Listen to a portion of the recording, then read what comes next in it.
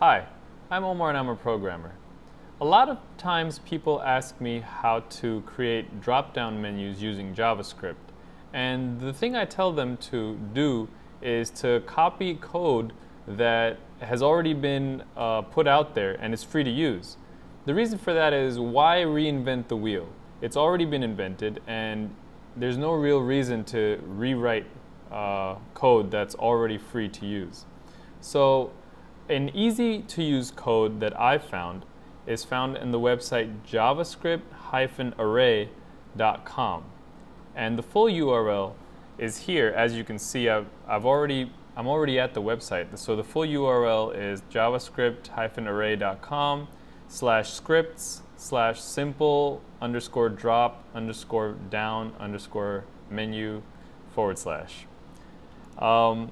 This page has all the instructions you need, but I'll show you how it works. See, every time I hover over a menu, there's a drop down. So the first thing you're going to do is add this code to your website. This is just an unordered list, and every list item has a bunch of anchors. And every anchor has, well, not every anchor, but some anchors have additional code to it.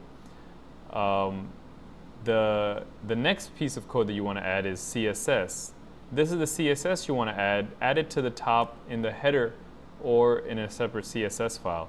And the most important part, remember to put copyright 2006-2007 javascript-array.com. This is what makes it free, and you want to give credit where it's due, and copy the JavaScript over to the script section of your HTML file.